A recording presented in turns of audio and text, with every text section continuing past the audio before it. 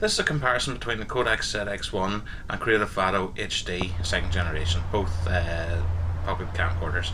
This Kodak ZX1, 60 frames per second at 720. As you can see, panning around is reasonably smooth, colours are very accurate, and the quality, as you can see, is quite good.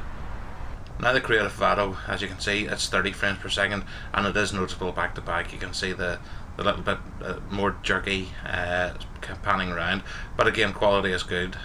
Colours are slightly deeper than the ZX1. Looking at the ZX1 now, again, the quality is good.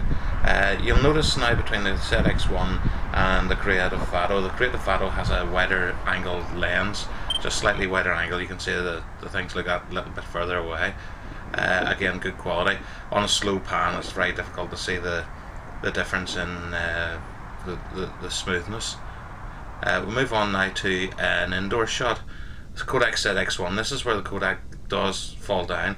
As you can see, when it becomes dim light, it starts dropping frames, and the motion looks very jerky.